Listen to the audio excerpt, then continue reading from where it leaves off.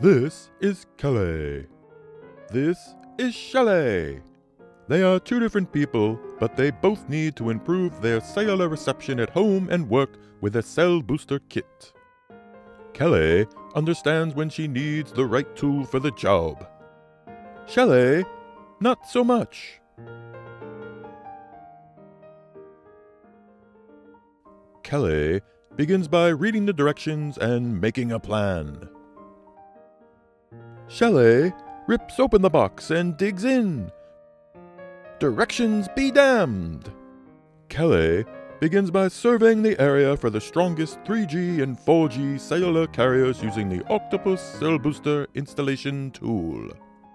Shelly pulls out her trusty phone and counts 3 bars. No, wait, 1 bar.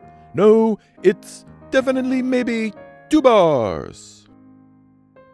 Now that Kelly has found the strongest carrier, it's time to align her external antenna with that base station to maximize signal strength. Now that Shelly has determined the strongest signal is somewhere between 1 and 2 and 3 bars, she can point that antenna towards the strongest base station, over yonder. Kelly reviews all her choices and sorts by carrier, frequency, and signal strength using a simple, dedicated tool. Shelly pulls out her trusty AT&T phone, followed by a Verizon phone she borrowed from a friend, followed by this T-Mobile phone she found next to a pile of refuse. Kelly consults with her Octopus Cell Booster installation tool, which offers easy-to-read RSSI and RSRP measurements for real-time analysis of any cellular network.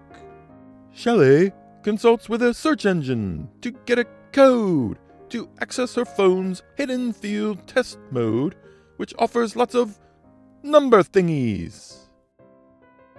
Now that her carrier is chosen and external antenna aligned, Kelly can connect it back to the cell booster along with the internal antenna and kick back, enjoying full coverage inside with no more dropped calls.